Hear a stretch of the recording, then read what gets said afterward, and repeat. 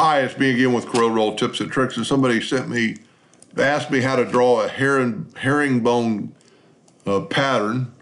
Several ways you could do it, but probably the easiest would be to take a rectangle, not necessarily any size, but let's make it equal. So let's make it 2 inches by 4 inches, and then let's rotate that guy 45 degrees.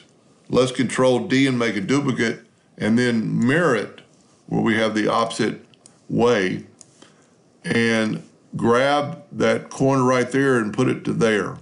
If you have Snap to on, if you don't, it'll be a lot easier to have Snap to object on.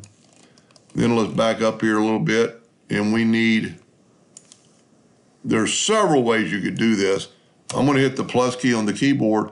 I'm gonna grab that 4-point cross and I'm gonna put it, didn't do a very good job there. Grab that 4-point cross right at the node and put it right there. Now,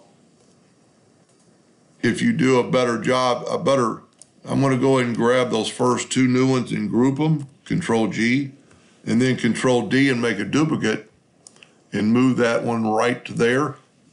I didn't make a duplicate. Control D, move that one to here, and then just Control D all the way across.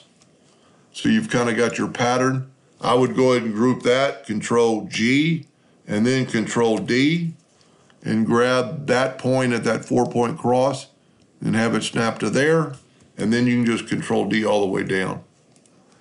And I am gonna make a second one, how you could embellish this a little bit and have a little fun with it. I hope that helped. Thank you for watching.